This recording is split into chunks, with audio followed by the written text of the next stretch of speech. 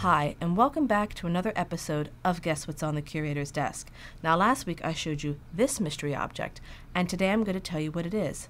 It's actually called an Anthropometric Measuring Device. Now, this one was specifically used to measure the human head or skull. So this could be placed over the skull or head, and the pins here could be moved to get the contour of that head.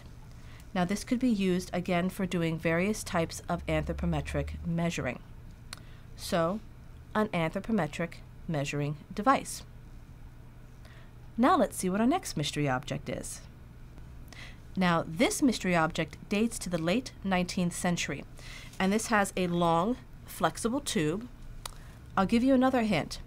This end was designed to be inserted somewhere in the human body, and this was a delivery end.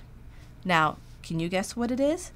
Post your answers to our Facebook, Twitter, or in the comment section below. And until next week, I'm Anna Doty, encouraging you to think outside the jar.